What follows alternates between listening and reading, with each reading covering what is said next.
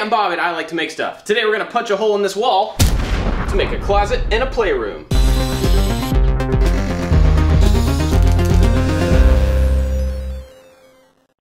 For this one, we're back up here in my boy's bedroom. Now we've done a lot of work up here, made some bunk beds and a climbing wall and a dresser, but technically this is not a bedroom.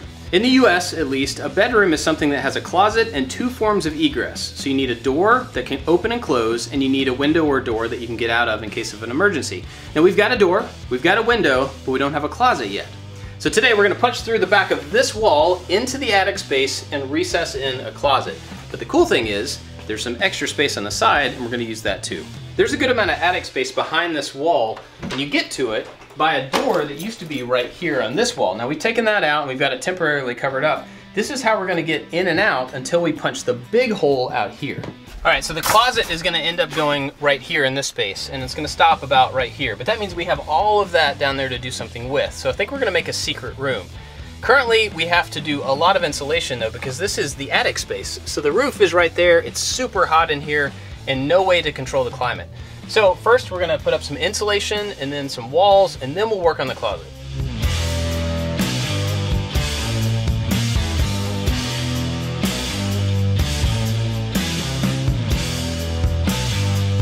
This R13 is gonna go in between these studs on the outside, and so I'm just cutting pieces to the right length and shoving them in there.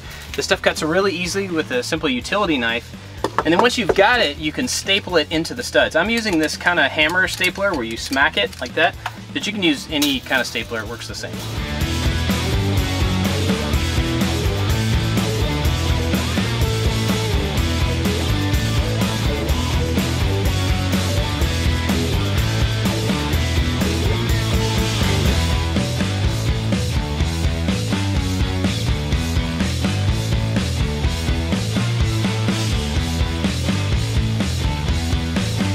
Now this is fiberglass insulation, which is really gnarly on your skin, so make sure you're wearing gloves. You should probably do long sleeve too, but it is so hot up here I would probably overheat. And I do have a mask on, and you should probably wear that as well, but again, it's so hot.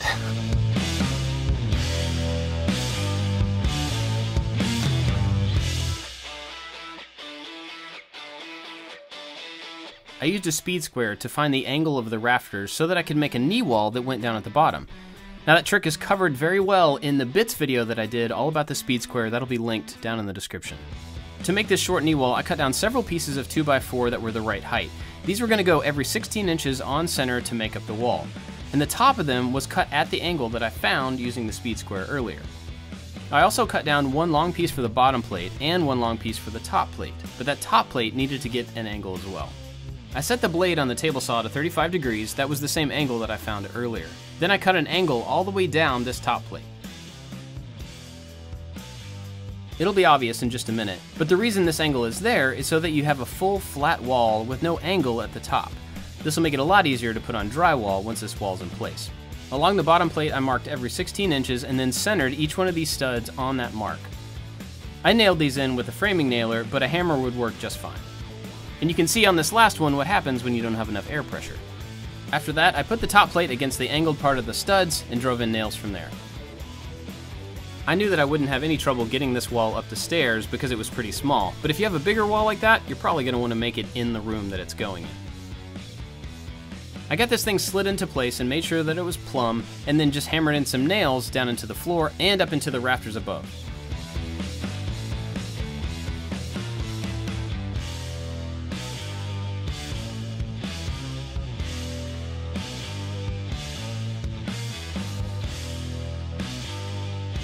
Now since I'm cutting out a section of the wall, I have to reinforce the stuff that's sitting on top of that wall, which is currently the rafters. And to do that, I'm going to put in a header. Now I'm going to make a header out of two 2x6s sandwiched together, but that doesn't quite become thick enough. So we're also going to cut a piece of 1/2-inch plywood to put right down the middle, glue all three of those pieces together, and drive in screws from both sides. That'll make a really solid beam to put in place and carry the load of the rafters above.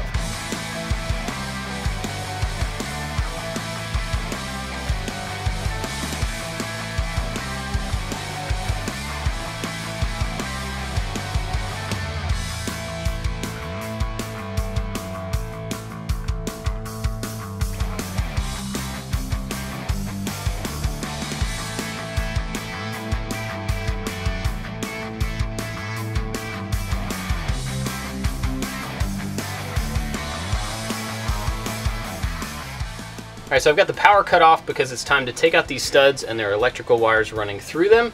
So I've cut the power off to the circuits that I know are here, but I also want to double check with this thing.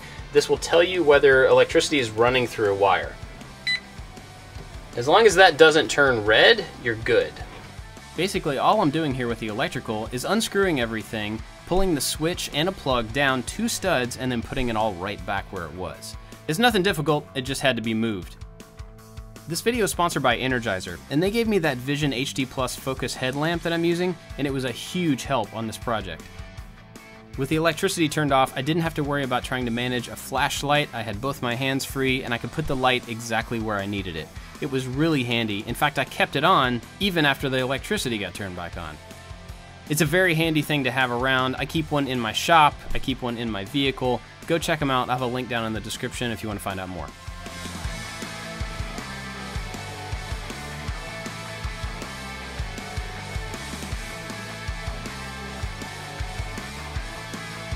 So this pipe right here is actually a vacuum system that's built into our house. We don't really use it very often, especially up in this part of the house, so I'm gonna cut it off and cap it right below this line.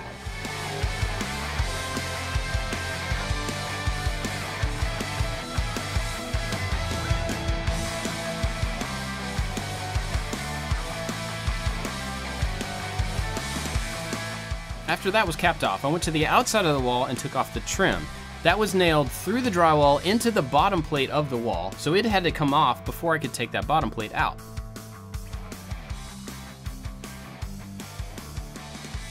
And all of the vertical studs on that wall were sitting on top of that bottom plate. So I used a multi-tool to make a cut at each end of my new opening, and then used a pry bar and a hammer to lift that piece out of place. 2 wires were coming up out of the floor and went through that bottom plate. So I had to undo them from the receptacles to pull them back through that hole. And even after that, they were still coming up out of the floor in the wrong place. I had to cut out a section of this pine planking so that I could move them down 1 stud.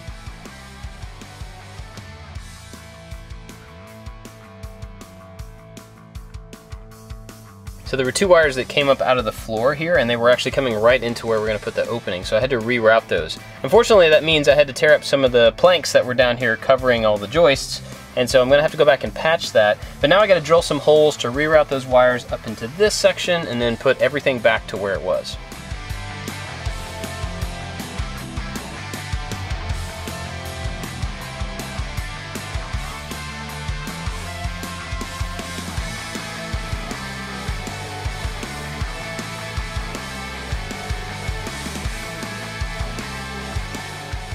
After that, I got all the electrical wired back up and then cleaned up the rest of the opening where my new header was going to go. I also cleaned up the outside edges where the jack studs were going to sit to make sure that they would go right into the place where I needed them when the time came. Then it was time to put in the header. Now this was a really tight fit, which is a very good thing. You definitely want it to fit well, it's pretty important. It was kind of hard to knock in, and I ended up getting out the big 5-pound sledge to get it in there. After I got it pushed all the way up and flush with the outside of the studs, then I laid in my jack studs. These get knocked right into place underneath the header to support it. Then I drove in some nails to tie them into the studs behind them.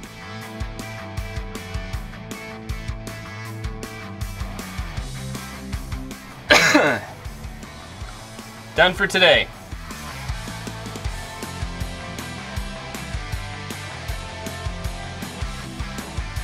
So I didn't show all of this work, but I did have to move some electrical around, and it's all over out of the opening now. Also had to move an air conditioning vent.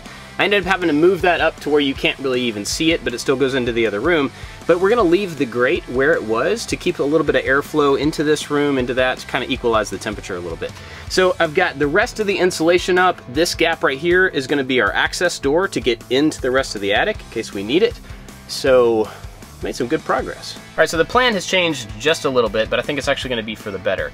Originally, this was gonna be a really separate room from the closet, and I was gonna put up a wall right here in between with a door, but now I think it makes more sense to just leave the whole thing as one big space. Of course, we still do have to have some attic access there, and I've got that figured out, but that means we have to build another one of these knee walls to extend this all the way across. So we're gonna do that, and then work on the access to get into the attic.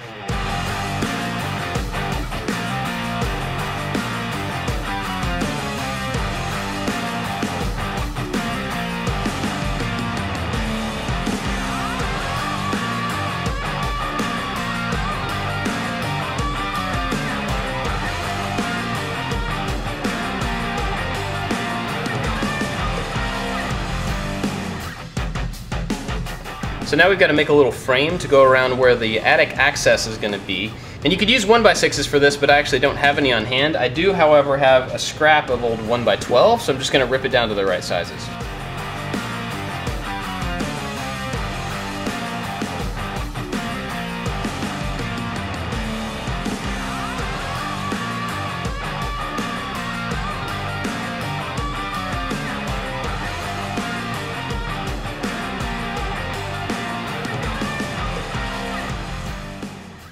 I knocked all 4 of these pieces into place, making sure that the bottom edge of them overhung a 1/2 inch from the rafters. That's so that when we add drywall to the ceiling, the drywall surface will line up with the bottom edge of this board. Also, the size of this access door doesn't really matter at all. There just happened to be some plywood there on the top and the bottom, so I worked around that. It seemed like a big enough opening that we could get things in or out of the attic space if we needed to.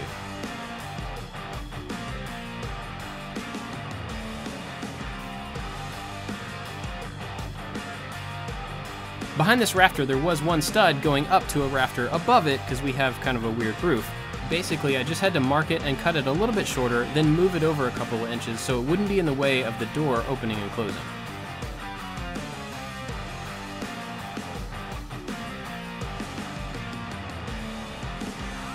Alright, digging through trying to find some screws that are not going to be too long and poke through the piece of wood we're going to use for the door.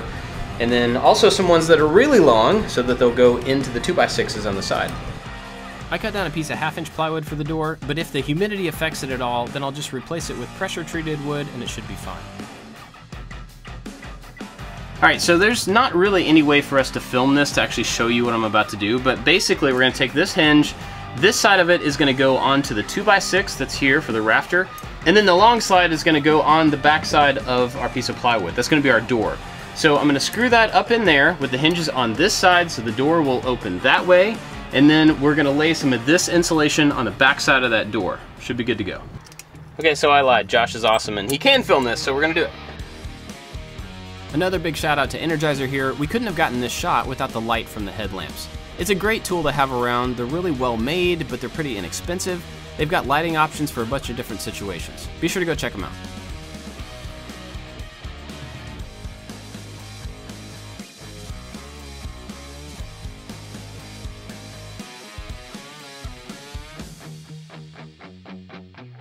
After the door was all taken care of and insulated, it was time to start taking out the old trim from the old door.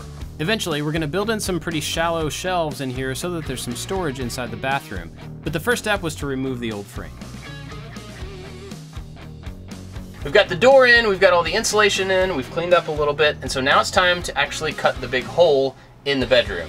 Now we want to do this in a way that doesn't tear out the drywall around it. We don't want to break that. So you need to score the drywall, and in this case I'm going to score it on the front and the back.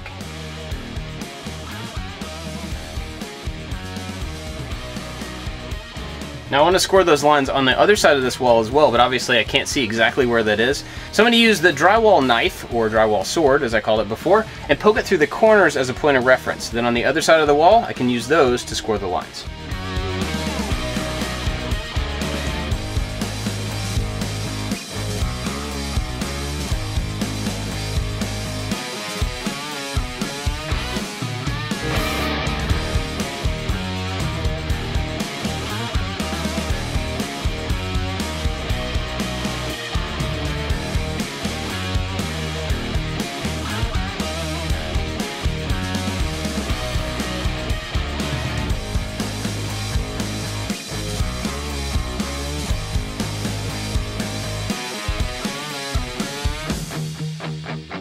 That went surprisingly well, and there was very little cleanup, so next we had to cut out the rest of the pine flooring so that I could put in a full replacement board. That multi-tool is super handy in jobs like this. I measured out the total size that I needed and then cut down another one of those 1x12 boards to fit in there.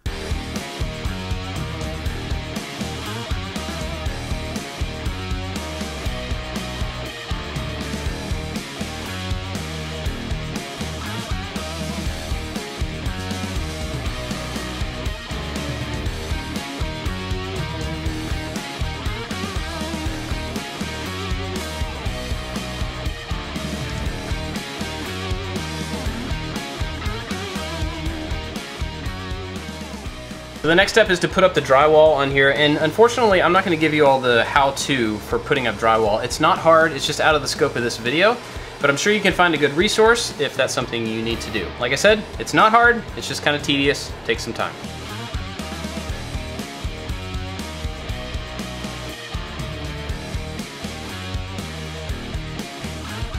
Other than the finishing work, one of the only difficult parts of drywall is making sure that you get the areas cut out correctly for your fixtures. That goes for light fixtures and receptacles and plumbing. You have to do quite a bit of measuring to make sure that you get your holes cut in the right place.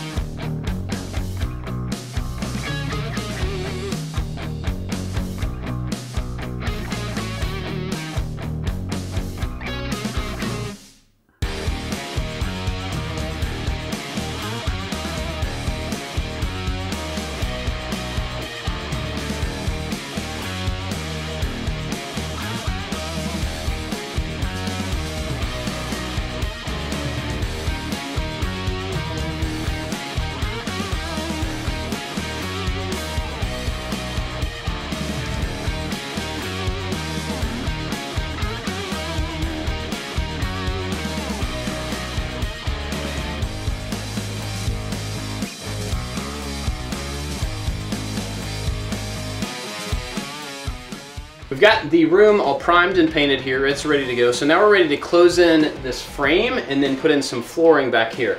Now the room and this floor are at different levels. They're a little bit more than a 3/4 inch difference. I could lay down another level of subfloor here to try to even it out, but that transition is going to be a little difficult. So instead I'm just going to take advantage of it and build it up a little bit and put the frame on top of that. I went ahead and got some primed MDF to use for the door jamb. I'm going to use the same material for the bottom sill of the opening. I cut down a 2x4 to put in place to lift up the surface just above the flooring on the upper section.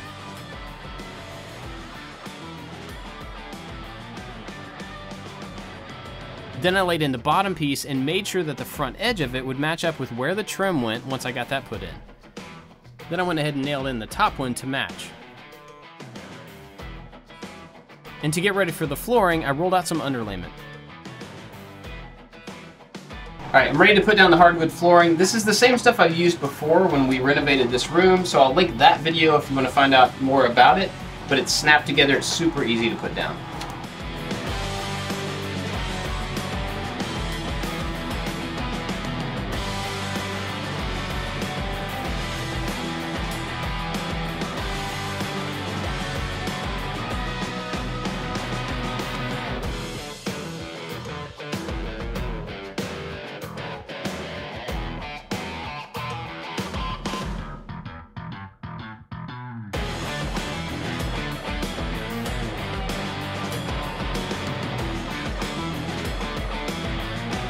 I was so proud of my daughter for helping out. She's awesome. After we got the trim put on the outside of the opening, I added some trim to the inside and around the access door. I also put in some baseboard all around the inside of the closet just to clean it up.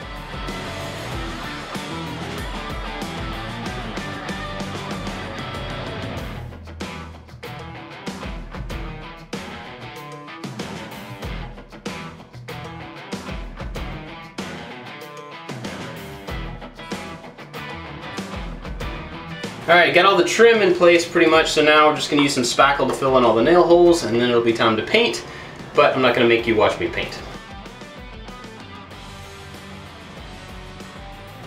Now it's time to hang up the bar to hang all the clothes on, and we came up with some really kind of complicated ways to make brackets.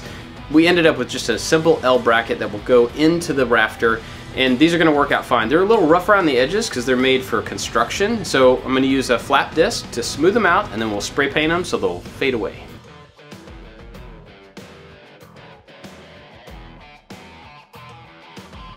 Alexa, turn on the exhaust.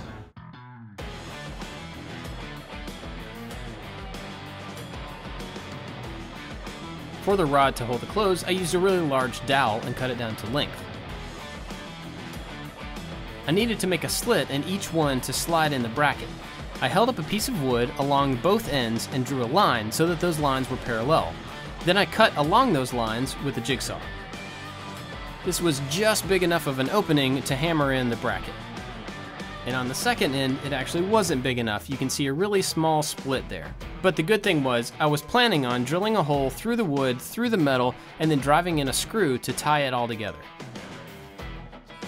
I got a new light put up and then figured out exactly where I wanted the bar to go so that there was enough room to get hangers on and off.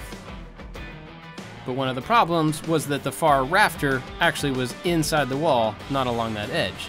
I had to climb into the attic and screw on another piece of wood so that there was something to drive the screw into. And man, was it hot in there. I was only in there for a couple of minutes.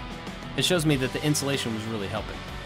After the bar was screwed into the rafters, I put the registers back on that exposed hole in the wall, and then it was time to hang up the clothes.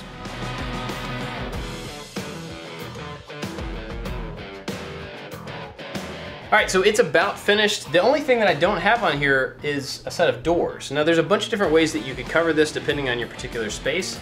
You could do bifold doors, barn doors, sliding doors on the inside. You could hang up a curtain if you wanted to. I'm gonna add some doors, but that's gonna be a separate video all by itself. So it is working as it is for now. Let's check out the inside of it.